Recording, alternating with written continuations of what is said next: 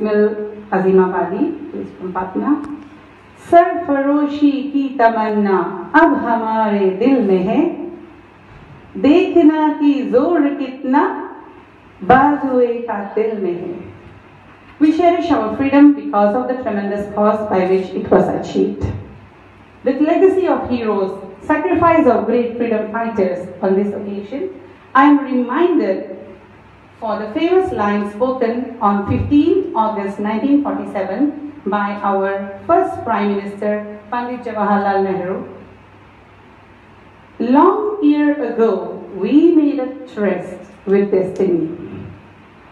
I would like to remember struggles which our ancestors made and those efforts which made us to breathe today, the peaceful breath.